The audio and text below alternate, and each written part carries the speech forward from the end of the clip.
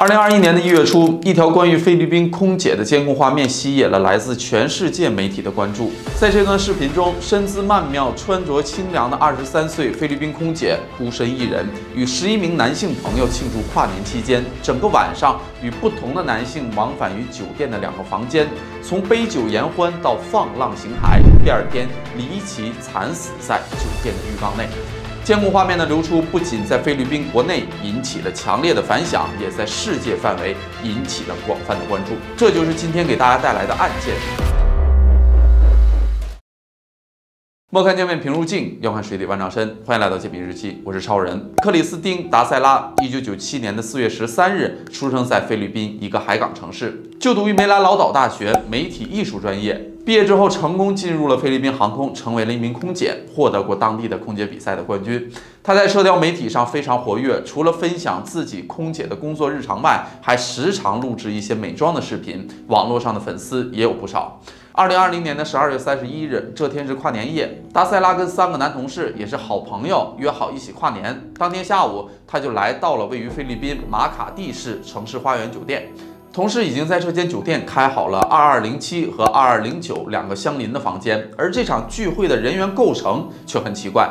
达塞拉的3位男同事另外带来了8个达塞拉之前并不认识的男生一起跨年。虽然有11名男性，只有达塞拉1个女孩，看上去他并不在意。跨年嘛，大家一起玩得开心就好了。 聚会刚开始的时候，一切都很正常。达塞拉一边刷着手机，一边和另外几名男子随意的聊着天。10点多的时候，大家在一起吃宵夜、喝酒，看上去每个人都没少喝。监控视频显示，当晚的11点多，达塞拉举着一杯红酒走进了其中一个房间，几名男子随后跟了进去。达塞拉端着酒，一群人往返在2个房间，他看起来很兴奋。 到了2021年1月1日凌晨2点50分左右，达塞拉和一名戴帽子的男子走进了一个房间，男子在后面拉着达塞拉的手，之后戴帽男伸手去按门铃，2个人还亲了一下。能够感受到此时的达塞拉有些意乱情迷。到了凌晨的3点22分，这群人似乎都有些喝高了，达塞拉看上去没少喝，但还站得住。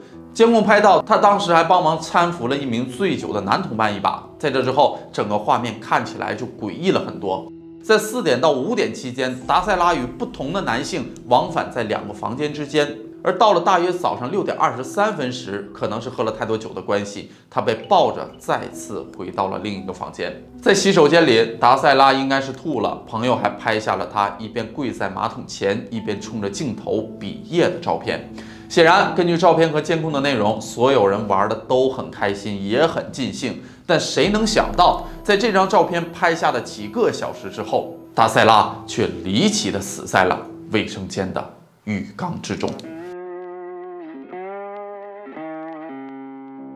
到了第2天的上午10点，戴着白色帽子的达塞拉男同事兼好友加利达睡醒了，他四下找了一圈，发现达塞拉躺在浴缸里。 加雷达并没有太在意，因为在聚会上大家都喝的不少。达塞拉更是吐了好几回，他顺手抓了一条毛毯搭在了达塞拉的身上，然后回到了床上睡了过去。又过了几个小时，大约到了中午的12点25分，加利达终于再次醒了过来。他来到洗手间，惊讶地发现达塞拉整个人已经失去了意识。 身上呈现出了一种青紫色，他试着拍打达塞拉，喊着名字，可完全没有回应，身体也是一片冰凉，已经没有了呼吸。加利达慌了神，他先是赶紧给酒店前台打了求助的电话，之后又为达塞拉做了心肺复苏，但他的身体依旧没有任何反应。于是加利达只好和酒店人员一道送达塞拉去了最近的医院，然而为时已晚了。达塞拉被送到医院里的时候，已经没有了生命体征。 警方立刻展开调查，查看案发当晚的监控，在酒店调查取证，快刀斩乱麻。菲律宾警方效率很高。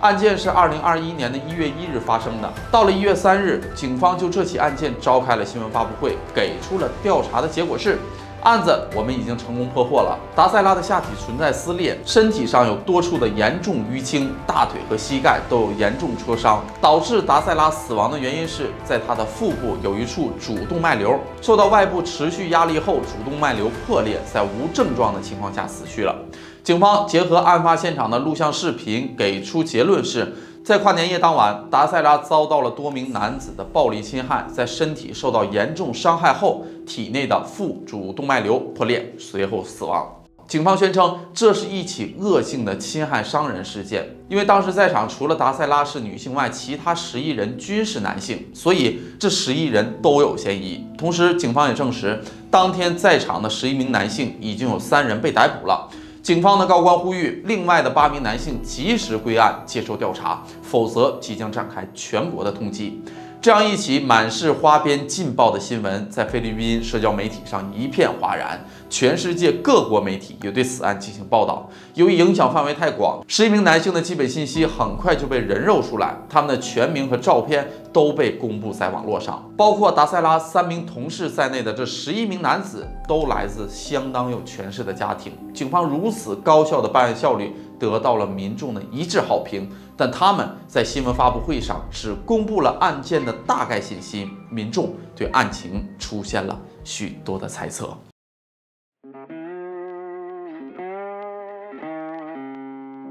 人在家中坐，瓜从天上来。大部分菲律宾吃瓜群众接受了警方的观点，不断挖掘11名凶手的信息，但也有一部分人对案件表达了一些疑惑。比如最关键的达塞拉的死因是主动脉瘤破裂导致的，但是没有证据能证明他是在非法侵害或者激烈搏斗的过程中造成的主动脉瘤破裂，并且在破裂之后，警方宣称这11个人都是犯罪的嫌疑人。就算11个人都参与了施暴，那么谁是主犯，谁是从犯等等的一系列的问题，都等待着警方后续的跟进。还有人发表了一些不好的言论，表达达塞拉从事的是特殊服务，他的死就是自取其祸。就在新闻发布会的2天之后，法医报告被曝光了，就是这份报告将菲律宾警方的脸面按在了地上，疯狂的摩擦。报告上写明，在达塞拉身上并没有发现精液，死者私密处3点、6点、9点等3个方向发现了3处深度愈合的撕裂伤，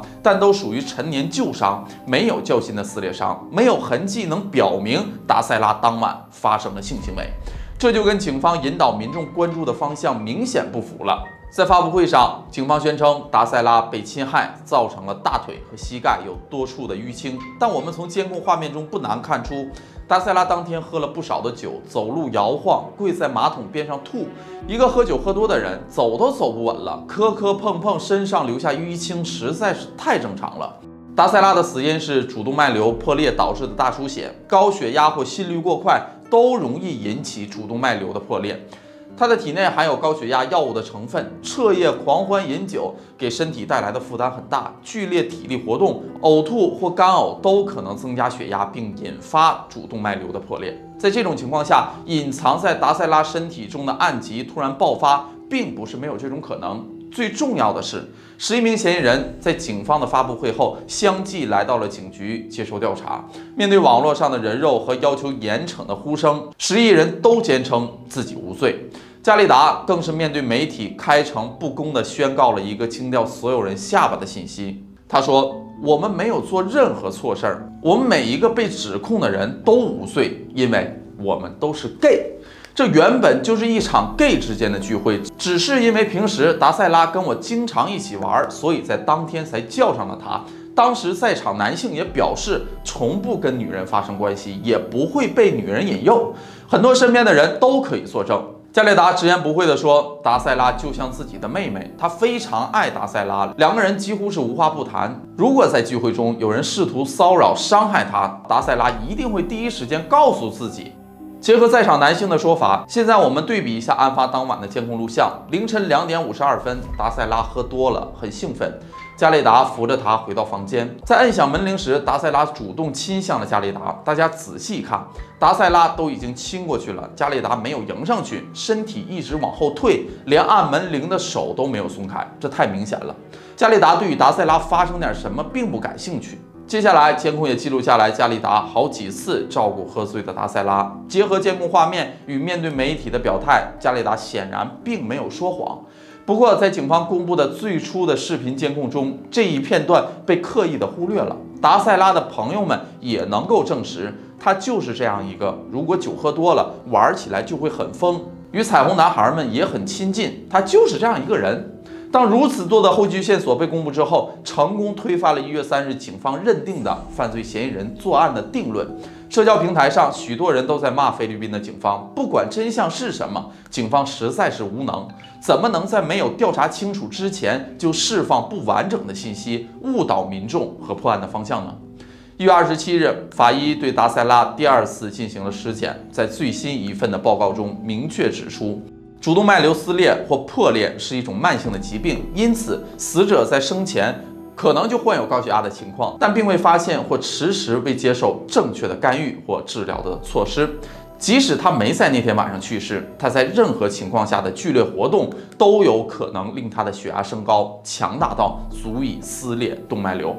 最终结论就是达塞拉属于自然死亡。当这份报告公布之后，警方撤回了凶案的指控。其实整起案件并没有那么复杂。如果在案件发生后，警方能够细心一点、缜密一点，案件不至于成为各国媒体花边新闻一样的谈资。在菲律宾，警方的公信力一直都不高。2020年的12月21日时，甚至发生了警员使用武器杀害手无寸铁的母子这样的恶性的案件。达塞拉意外死亡案的办案过程，更是让警方再次名誉扫地，至今没能抬起头来。好了，这就是本期解密日记的全部内容。喜欢的朋友记得点关注，我是超人，我们下期再见，拜拜。